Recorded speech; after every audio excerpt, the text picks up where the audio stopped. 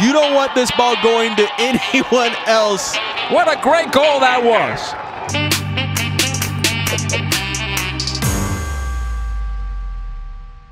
Efraín Álvarez, 19 years old, man, and you're very young, but you got a very long resume, so let's dive into it. But let's start actually at the beginning, kind of with your first steps in soccer. What are your first memories of the game? My first memories were when my dad, my brother was still pretty young. He had like a Saturday league team.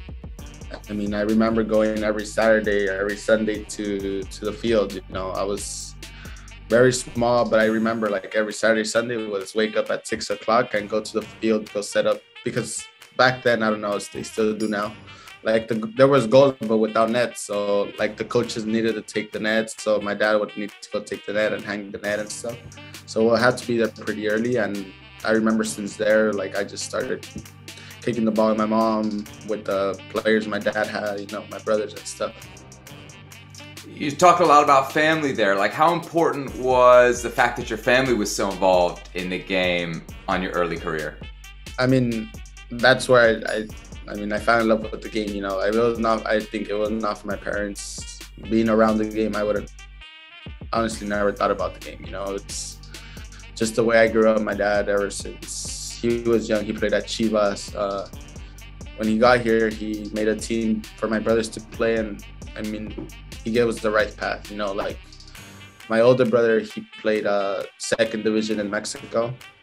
He came back, and then my other older brother, he played, Chivas USA, Colorado, different teams, So, he gave us the right path. So you grew up in LA, you're born in LA. When you finally make that move to the Galaxy Academy, what does it mean for you the first time you put on the shirt, and at the academy level at least, you're representing the LA Galaxy? It was like a dream come true, because at that time, like it was Gio playing, it was Jonah playing, Robbie, it was Donovan, it was a lot of players that you're like, wow, you see on TV especially, and you're just like, wow, like, and then sometimes that we go out training and they're going to training, it's just, you see the players from far and stuff, and sometimes like in the locker room, it was just like a big like wow for me, like more starstruck than anything. What were the experiences in the academy like? Did you have a positive time in terms of your development? Yeah, the Galaxy has a very good development program, here. It was school was like introduced here at that time when I got moved here. So, I think that piece was a lot helpful for me. Being like I could do school here after I finished training and stuff was something like not to be in the rush, say wake up every morning, go to school, and then come train in the afternoon. It was like first soccer and then school, So it's, I think they helped us a lot to say like, like finish your soccer, achieve your dream. Like obviously school comes important, but they're there to help us like achieve our dream. That was to play professional soccer, So, a Galaxy has a lot to do with it. What were some of the biggest differences between the academy and kind of the youth soccer experiences that you'd had before that? Just waking up every morning and saying, I'm gonna come train. That's the first thing I'm gonna do. I'm gonna come and put on my soccer training gear, and gonna go train. And the other academies, they were just like, you gotta go to school, and then go home and then go to training in the afternoon. Not every day, Here in the academy, it's like every day you gotta train. It's like a professional environment, So it's something that's completely different, But at the same time, you have to do school. So that, they leveled it pretty good, like you guys do whatever you guys want. Like you guys focus in your soccer career, but when it comes to school, you guys have to finish school, So when does the senior team come onto your radar, and what's that moment when you get that first taste of senior team action like? At 15, I started training with the first team. I was already getting, that's when I signed my first professional contract with the second team and with the first team. I was training with the first team at 15, and then I was playing games with the second team. But at that time, I think Ibra got here that year. I remember it was like, I was like super starstruck the first time Shiggy called me. I was training with the second team, and the field's like a little bit further away. So they told me, like, they pulled me away from the second team and they said, oh, Shiggy called you to go train with the first team. And I was like, oh, wow, really? Like, you know, I was 15 years old, you know. And then going to the field, and they were waiting for me because, I mean, I think he got a number down or something.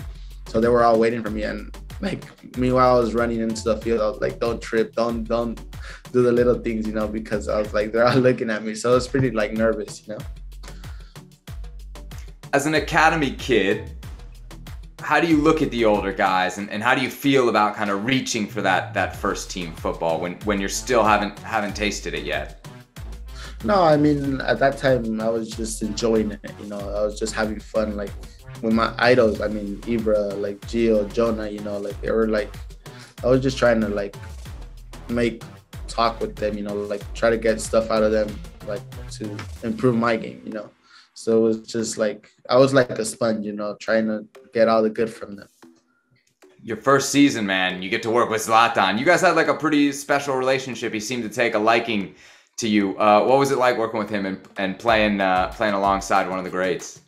Yeah, my first season, I mean, it was something great, you know, having Ibra next to me every day was something, I mean, awesome for me. And still to date, you know, I still text him every day, you know, I still talk to him after he won the championship, like, we talked and everything, you know. So I'm happy for him. I mean, he is who he is, and he shows it every time, you know. Like, they said he was done, he came here and destroyed it. They said he was done again. He went back to Italy and destroyed it again. I mean, this guy's insane, you know. He helped us a lot. He helped me a lot, especially, yeah, we had a great connection. And I hope he continues to have great success. I don't know if you're like every other kid that grows up playing soccer. I assume the ultimate goal is the World Cup, right? And at some point, as you're going through the Galaxy Academy, having this success, eventually you start to get international interest, in your case, from both sides. What does it mean that first time you get that call from the international level, even if it's like under 15?